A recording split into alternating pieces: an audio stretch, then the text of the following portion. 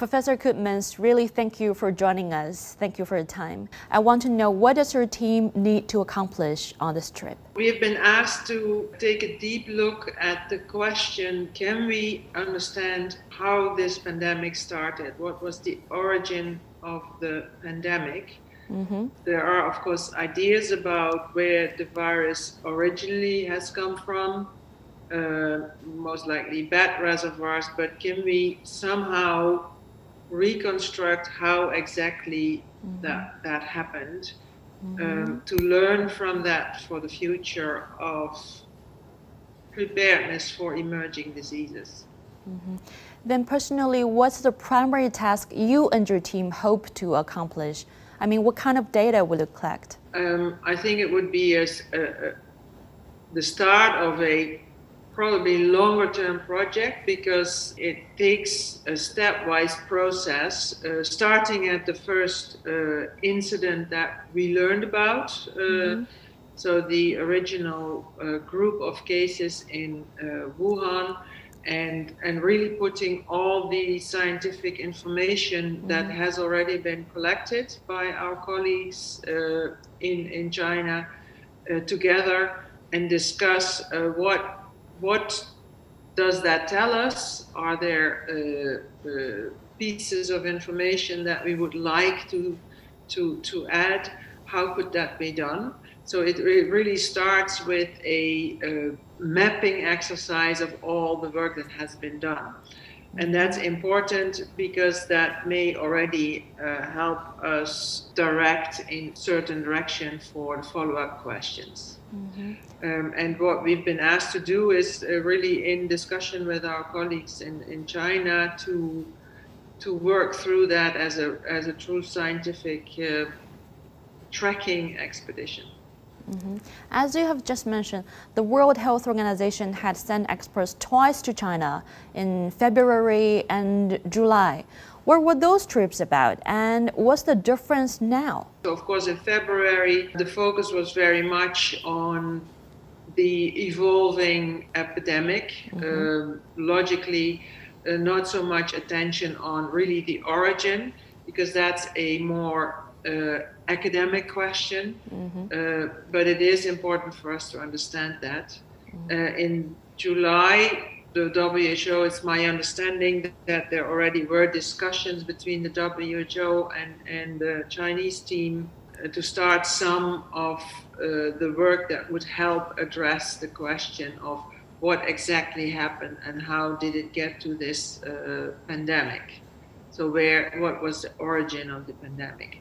And some of those studies have started, and we will discuss the work with our colleagues as well. Throughout this year, we have learned new things about the virus, about how it infects, who it infects, which animals it may infect. So it's also good to look back at the original studies and say, okay, with what we know now, is there additional things that could be done? Then some people have pointed fingers at China, blaming them for the spread of the virus. What do you think about such claims? I think that's unfortunate, because I think this is a global responsibility. We know, and WHO has warned about the risk of emerging diseases, and I don't think any country is immune to that. So I don't think this is about blaming, it's really about understanding and learning about that for the future of our global preparedness. So I don't think we should be pointing fingers here. Recent reports say a study showed Italy potentially had COVID-19 cases months before it wound up in China. Other scientific studies also suggest the virus appeared in the US in mid-December 2019 and in France in late December. That's before or around the time the virus was officially identified in China. So does this indicate that the virus might have simply occurred in different places around the world at similar times? At this stage, I don't think we can rule anything out. We should rule anything out. But it is important to start at where sort of, obviously in Wuhan, a big outbreak occurred.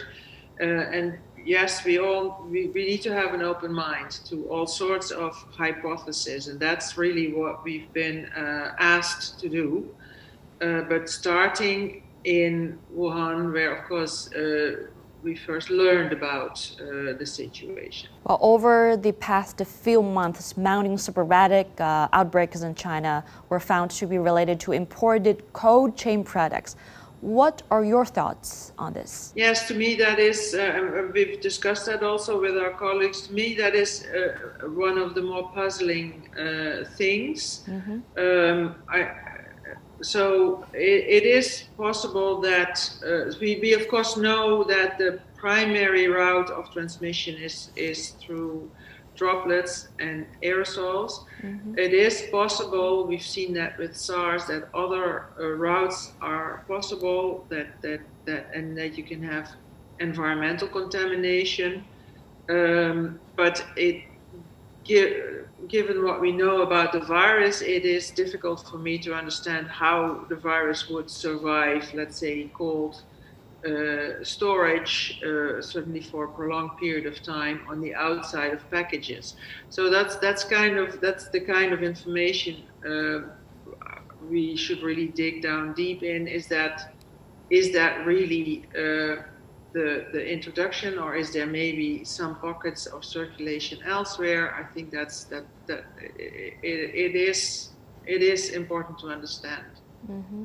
Is it possible that the virus may have not occurred in the place we first found it? That's very well possible. So it's possible an initial spillover happened close to where we saw the first cluster. It's also possible that was a super spreading event. We've seen that those are important part of how this virus spreads. Mm-hmm. And that the initial events happened elsewhere. So yes, that's all possible. Well, you personally have been tracing COVID-19 outbreaks in the Netherlands among mink farms. What sort of things have you found? So what we found is that this virus very easily spreads among mink.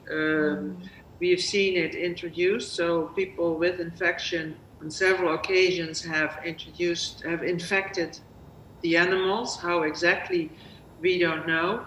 And then we've seen the virus spread from one mink to the next, and also from one farm to the next.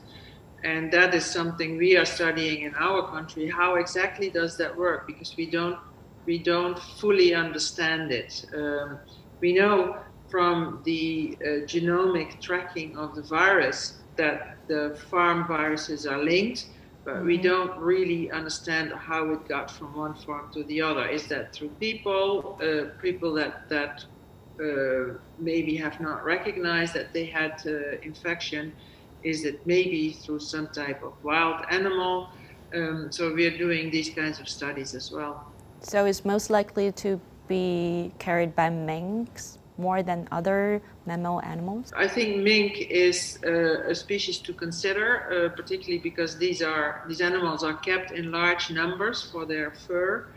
And of course, if you have large numbers of animals together, if there is a virus, it has plenty of opportunity to spread.